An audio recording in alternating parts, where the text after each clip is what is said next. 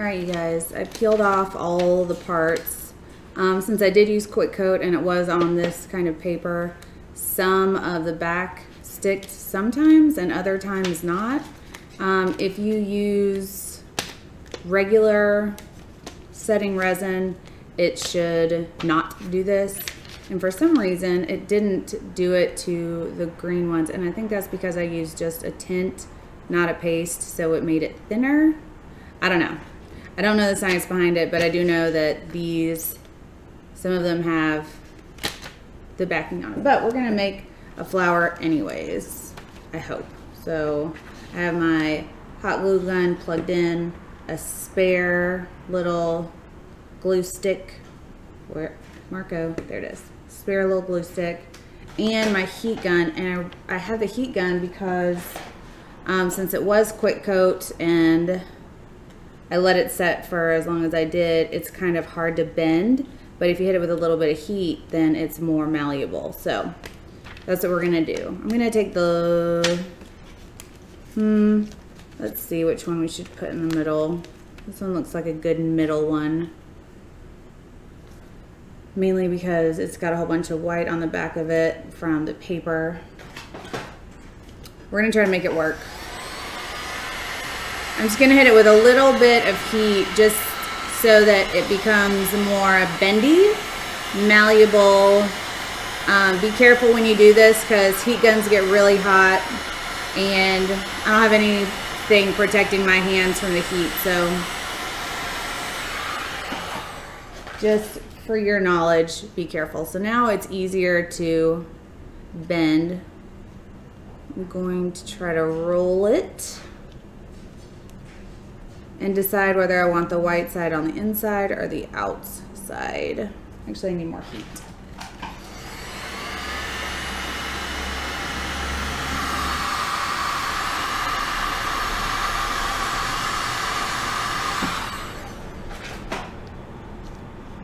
Much better.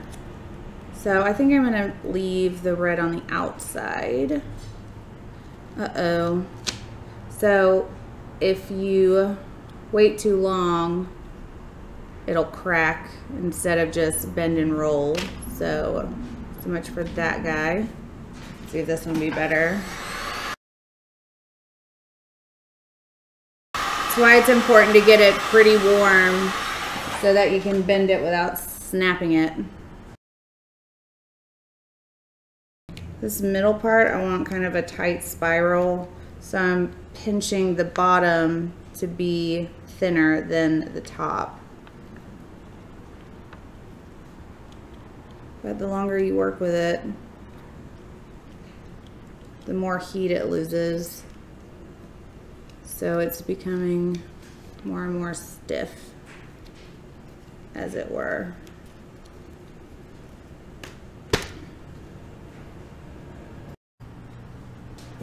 What's up, y'all? So I peeled my quick coat petals off of my paper and realized that it was gonna, I think the quick coat gets too hot, so it peeled off a lot of the paper with. For some reason it didn't do that to my leaves. They peeled off just fine for some reason, and I think it's because I used a tint which is thinner than the paste and everything that I did these with. So for the most part, I mean, some came off without any issues, but most of them took some paper with them, which I wouldn't really mind so much, but they are hard to bend, and I can add heat to these to make them more malleable. But if you're not careful and you wait too long from like adding the heat, you can actually crack your resin like this. So that's not a good look. So I think what I'm going to do is use these for the exterior of my rose. And to give you a little reminder, even though this is the same video, I took some leftovers and made this one the other day. I'm still trying to figure out how I'm going to put a stem on it, but pretty pumped about it. So right now I'm just going to make some petals out of regular Art Coat. This is by Stone Coat Countertops. It's one of my favorite resins right now for all of the reasons, for anything that you're looking for in resin. They've got it. So let's get this show on the road.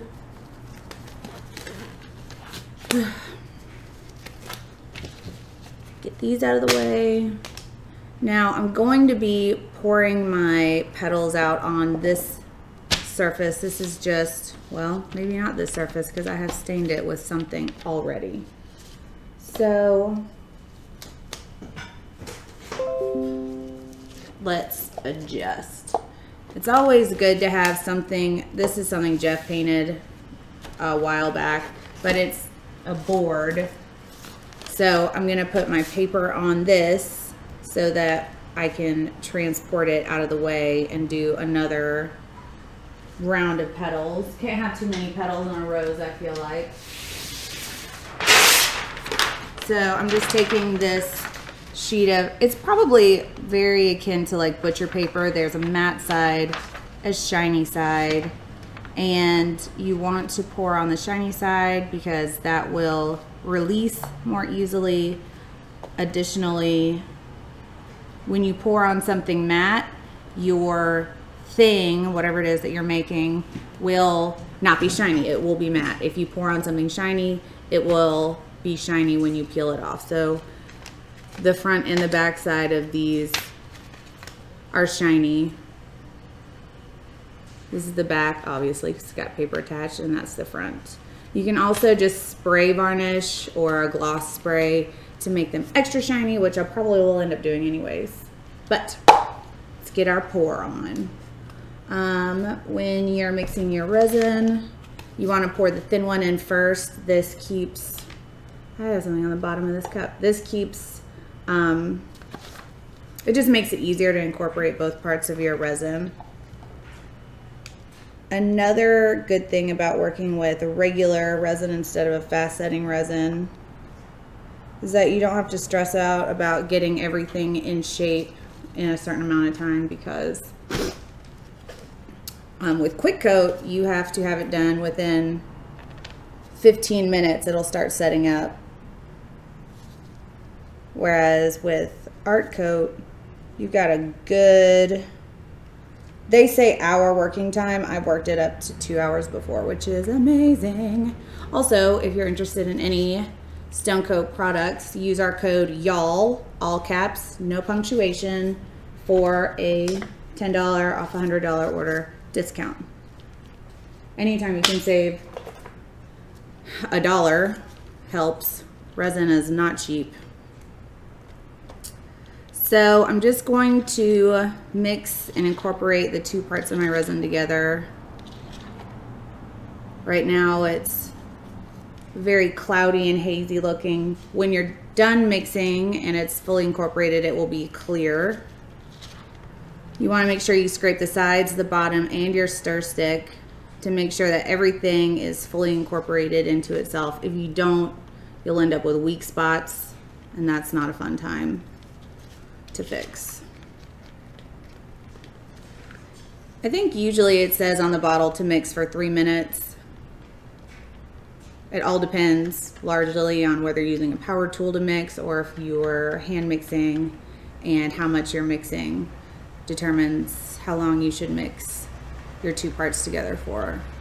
I usually go till it runs clear and you can't see the swirls of the two parts. Like right now you can still kind of see swirls of where the two parts are coming together.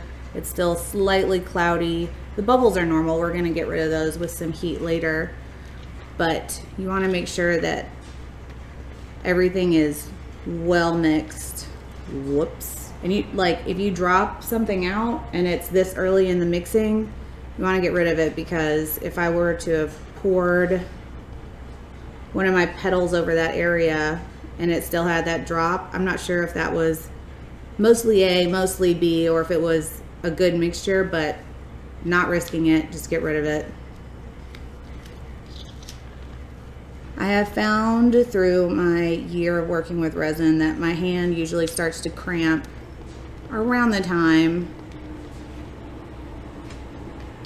that my two parts are mixed together. Excuse me. So I always go to that point and then mix a little bit more. It's better to be safe than sorry, and you have plenty of working time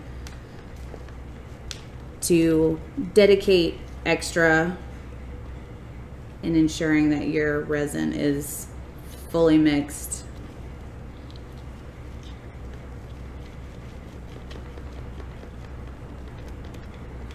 So for this round of petals, I'm mixing 10 ounces of resin. Not sure how much I'm gonna need, but I'd rather have too many petals than not enough. Like on this one, it's clearly lopsided. Like there should be some more petals around this side. But this was all just overflow resin, so I just ran out. So I'm just gonna save that till I get another batch of drip, you know what I mean, extra resin to apply to that one.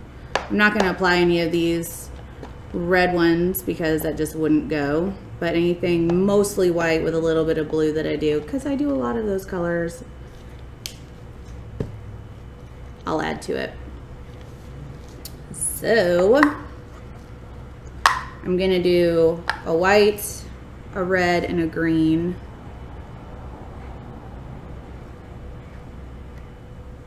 Because I'm gonna give those petals another shot.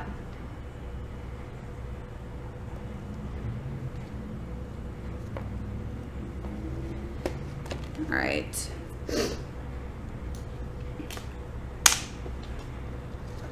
Some stir sticks.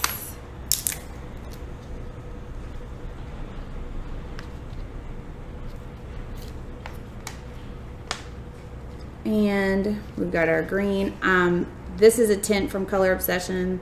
It's the same color I used for the first bit of the leaves. I'm not putting that much into it because I don't have to. But ultimately, no matter how much of this tint I put in here, it's gonna be transparent because that's the nature of this particular additive. So it's very much like a melted green Jolly Rancher right now, which is what I'm looking for. This is gonna be red. For this red, I'm using Cherry Paste by Color Obsession. It is slightly translucent, so you can still see through it. It's not opaque. And that's good because I want to be able to see through these rose petals, and I'm gonna add some glitter, and if you use something that's too opaque, it'll just consume whatever sparkle or glitter you add in there and just be useless. So you want to use something that you can see through if you're adding glitter, in my opinion. So that's slightly see-through, just barely, which is enough to be able to see glitter through. So now I find my red glitter. Marco. I don't understand. It was right here earlier.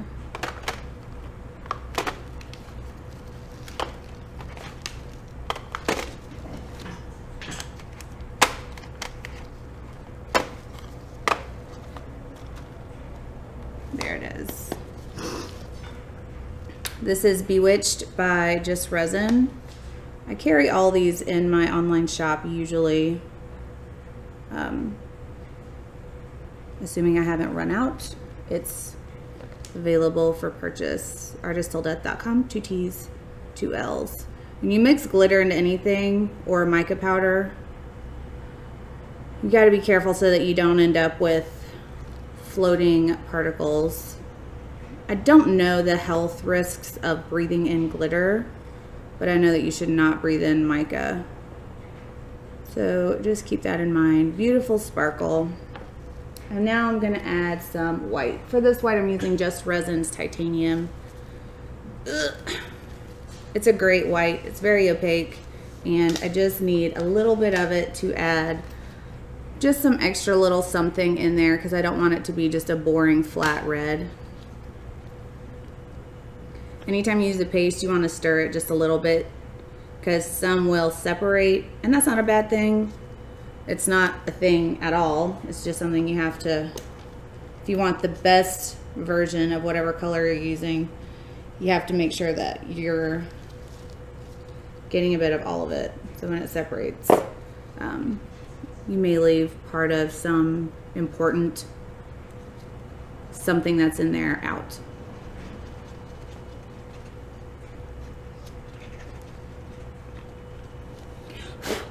Just getting rid of anything that may have fallen out. All right, so I have my white, my green, and my red. I'm gonna leave the green for now. Just set that aside. And now I'm gonna make some petals.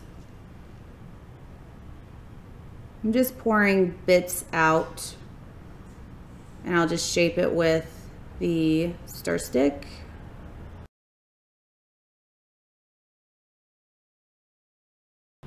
So petals are kind of round, kind of oval.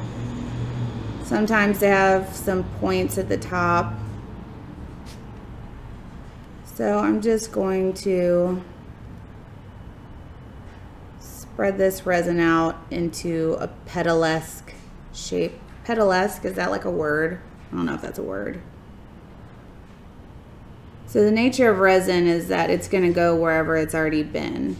So if I just scoot it to different areas, it'll fill in all these little voids. But I'm going to help it along just because I want it to be kind of an even coat.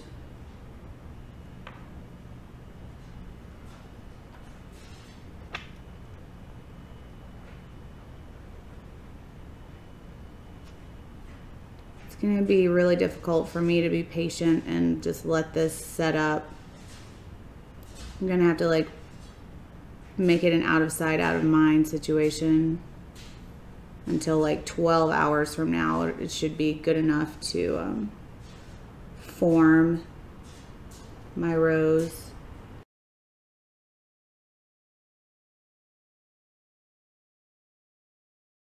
Some of them I'm going to make more oval than others because they're going to be like more interior petals, and so I'm going to be rolling those up.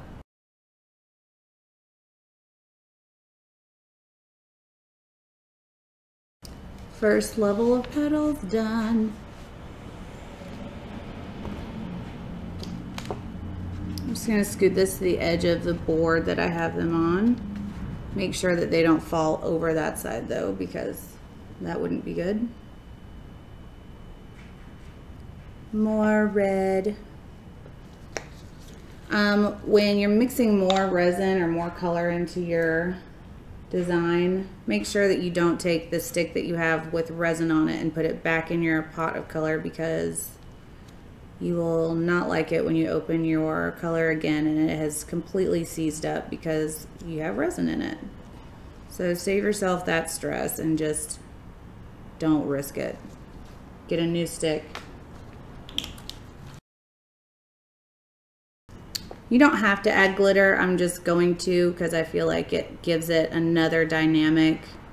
I mean, if you're making a rose, it's probably for a lady or someone that likes glitter anyways, because rose.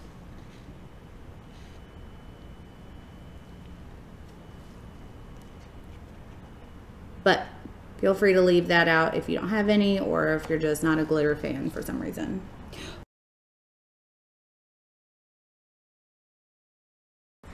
Always check to make sure where your edges are so you don't pour outside of it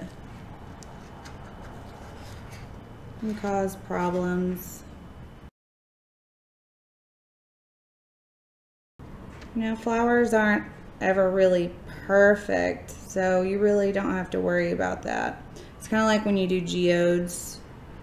I think people put too much thought into it being perfect everything, and nature's not perfect. So if you have something that's just slightly off, it's actually usually more visually interesting than it would have been otherwise. So just keep that in mind and don't stress out about it's not a perfect circle or perfect oval. It doesn't have to be.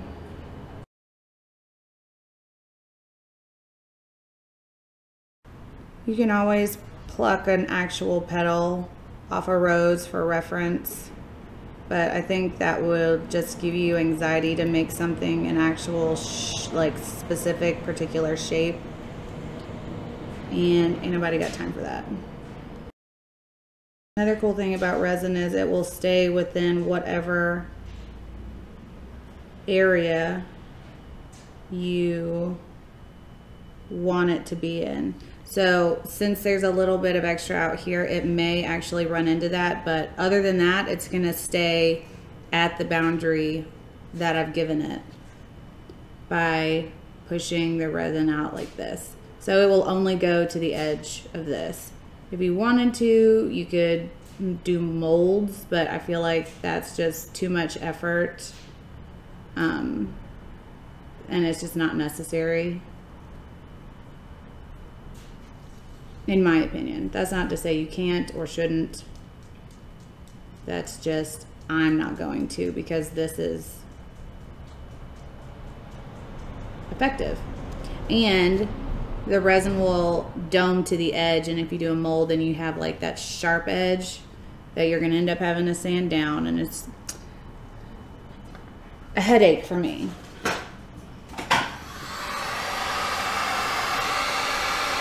I'm just popping the bubbles a little bit.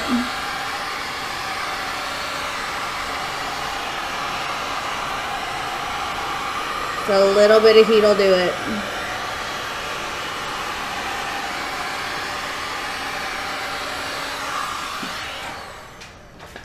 And now I'm gonna add some white detail like I did in the other one. You can get specific with this and like do it a certain design if you want to. I'm gonna be pushing it with my heat gun, so I'm just trying to do a little bit really. Now usually I'm a swipe person, but for this I'm just gonna push it with this platypus attachment.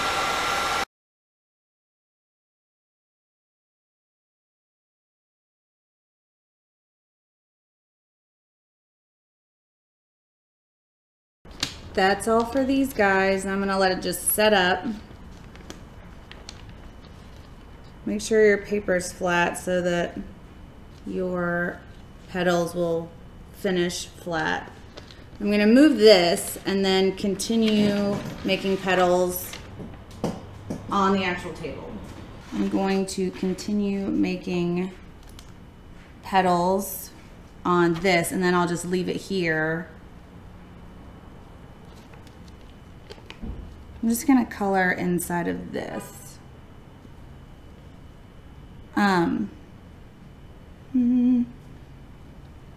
This hasn't been in the resin yet, so I'm gonna use it to get more red out. And I just wipe it on the side of my bucket O resin. Adding glitter also gives your resin a little bit of structure so that once you have your petals in place, they won't completely wilt.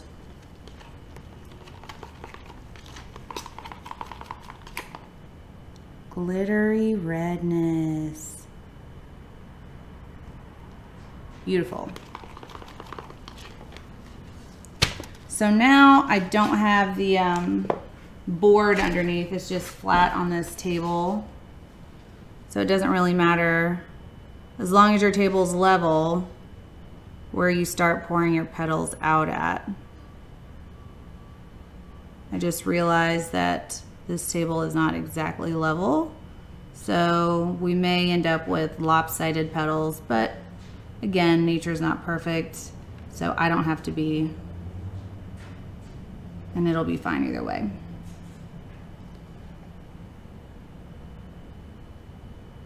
My basic artistic style is just don't stress about it. It'll be fine. It's art.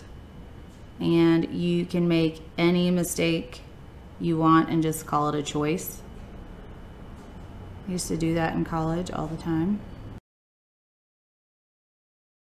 I don't like to waste even a drop of resin. It's not the cheapest medium to work with, but it is one of the most beautiful.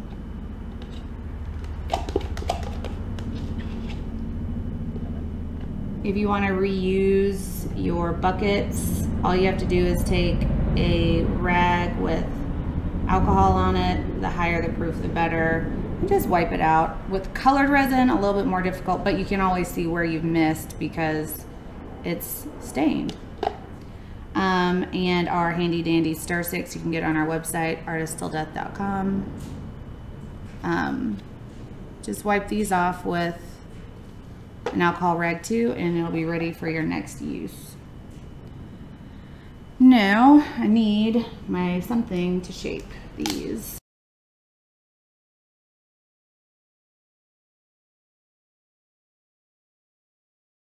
Now I have space to add my leaves, and I think I'm going to add some glitter to these guys too. I'm going to use the Fine Halo by Just Resin. It's Crazy Bananas Disco Sparkly. That was way more than I intended, but that's fine because beautiful.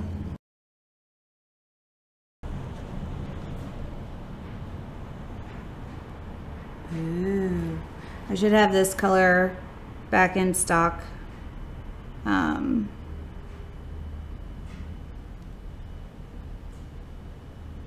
This week, at the latest, the beginning of next week. Now, I don't know what I'm gonna use for the stem yet, so I'm gonna make enough petals for whatever may pop up. Maybe I'll just make a big stem of green leaves. I don't know. I don't know what I'm gonna do. Jury's still out.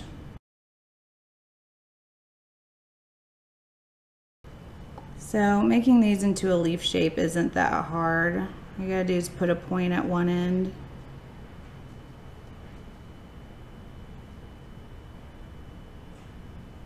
And if you want to get fancy with it, you can do the spiny kind of points that are in rose petal leaves. You know what I mean?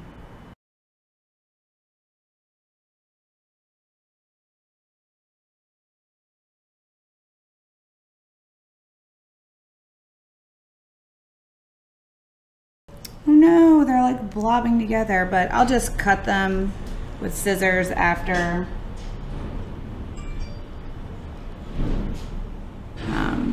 they've set.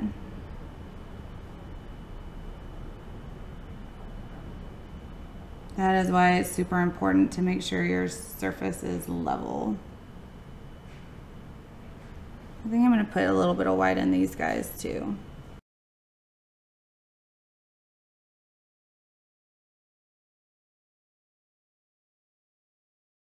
Adding the white's completely optional. I just feel like it adds just a little bit of dimension. Now we just wait.